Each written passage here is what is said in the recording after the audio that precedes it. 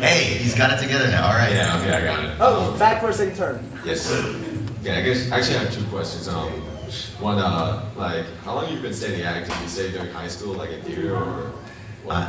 I actually never studied acting. Oh, really? Yeah, I fell into it very accidentally. But I think what worked for me, especially for anime, was that I was a musician early on. And anime is a very rhythmic thing for me, especially hitting the lip flaps and you know, going in the rhythm of the, I don't know if you've ever done recording, but they have like 3 rhythmic beeps before you start, and you start on the imaginary fourth. And for me, that was a rhythmic thing, and once I got into that rhythm, it just became an automatic thing for me to hit the pauses and stuff.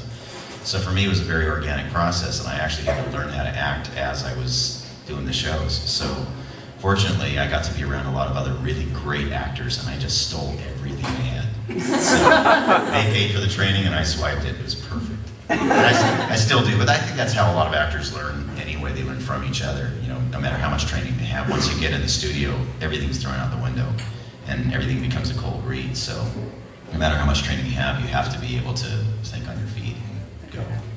Well, because I was just wondering about that, because I'm kind of aspiring to be a voice actor too, kind of like part-time or something, so I haven't really taken much classes. Yeah.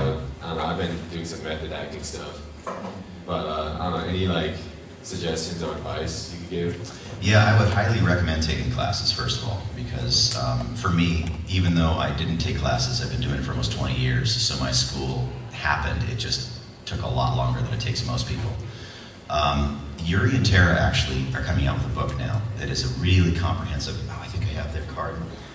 It's a very comprehensive guide to voice acting from beginning to end. Yeah, I think I have that card too. Oh, you have the card? Yeah. Yeah, check out their book. I'm gonna give them a little plug here because this is an amazing thing they put together. It's called Voiceover Voice Actor, and they just came up with a website called voiceovervoiceactor.com.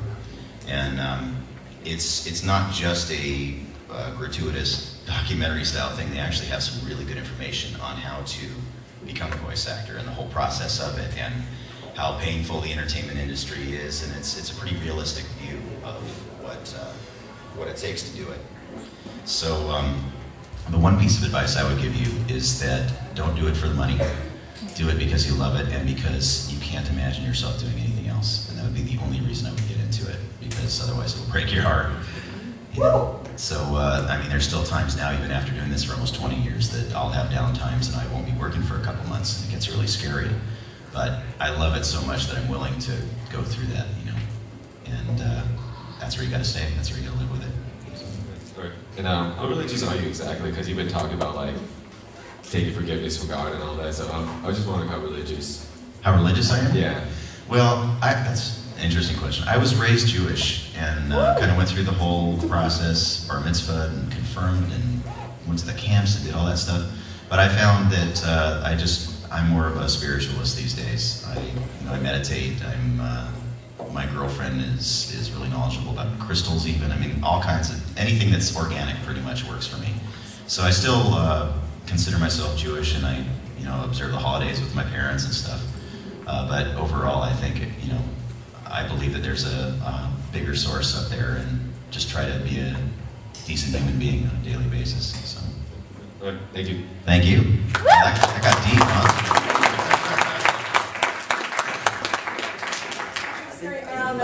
I'm pretty breathless right now. I think I'm just in total admiration of you, and this is an honor.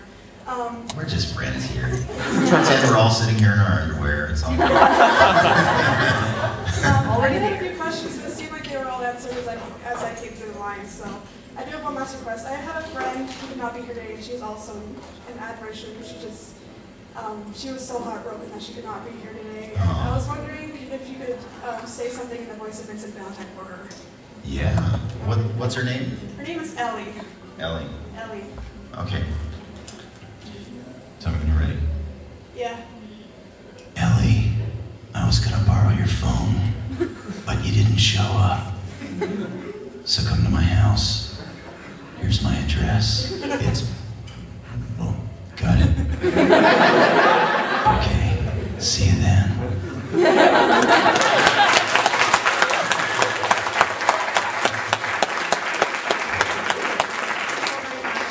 She'll love you forever. I'm sure he does, but so it's an honor. Well, thank you very much. Thank you. Howdy again. Howdy. Okay. Okay, 2 questions. My friend Jason couldn't be here. Could you say in line of Onizuka, Ikichi Onizuka, like, my job is done? I don't know how it goes. I'm going to record it. Jason. My job is done? No, like from Onizuka. From Onizuka, yeah. I don't remember his voice yet. My job is done. Thank you. And then a shout out to Seattle, as in Wolverine's voice. Seattle, I'm coming for you, Bubs.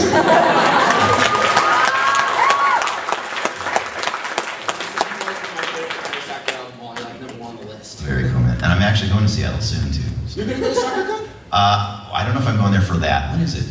It's April 2nd, April 4th. Maybe. I requested you. I had a lot of people. Maybe. Would like to have you. Stranger things have happened. Okay. Okay. Hi. Hi there. I'm supposed to be the Cheshire Cat's voice. I like it. Well, first of all, there's a statement and 2 questions. Okay. So get prepared. I'm First of prepared. all, you know that you're #1 in my book because you're the only ones I remember their name for. I don't have it in front of me. You're one of my favorite voice actors. You're the only one I remember the name of. You remember, I've practically seen everything I've ever seen from you in, sadly. Yeah, I watched Wolverine in the X-Men when it first came out, and I was squealing like a little girl. Me too. And I have my 2 questions. Can I have hug and then can I have autograph? So I can write to all the 13-year-old girls that I watched that show with. Yes. Yes. But you know, we're going to do that stuff after I know, this. Is it after. okay? That's what I was figuring. But you look for me and I'll look for you, okay? I'm hard to miss. I'll have the only one with the Cheshire Cat on their head. Okay, well, I might by then. So. Thank you so Very much. cool. I appreciate you so much. I remembered my 2nd question. Yay! Yay! Welcome back. That's Yep. Okay, so, do you like Faye or Dorothy better? Well, I like them for different reasons. Faye is Faye. I mean, you know, that's sort of a love-hate relationship. But she's hot. And Dorothy, as annoying as she is, I love that kid. That heavy-ass robot. And she's a good piano player, even though she always woke me up. Yeah. Thank you. Nice, happy memories. Thank you. They're really So do I. So do I. We're all dorks here. Are we all dorks? Yeah! We're all good, right, baby? Yeah. Okay. Yeah. Hi. Hey, how you doing? I'm good. You ever like wanted to cosplay one of your own characters sometimes? Just, you know, just dress up as somebody? I tried on Leron's heels, but just falling archers and stuff. Yeah, there was somebody that who was that?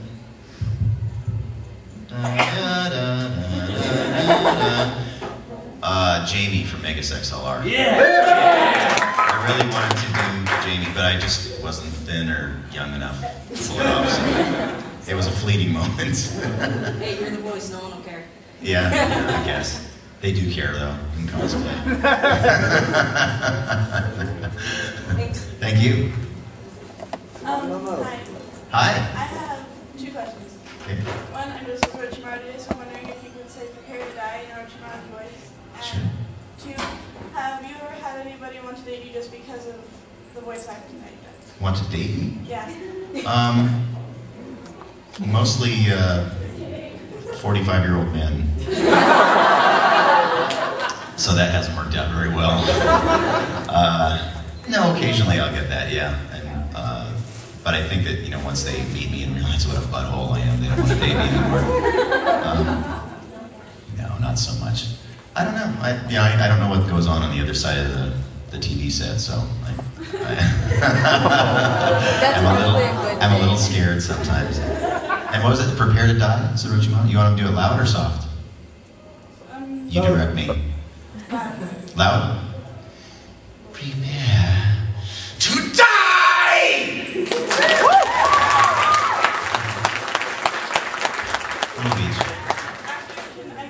Marcus and doing everybody.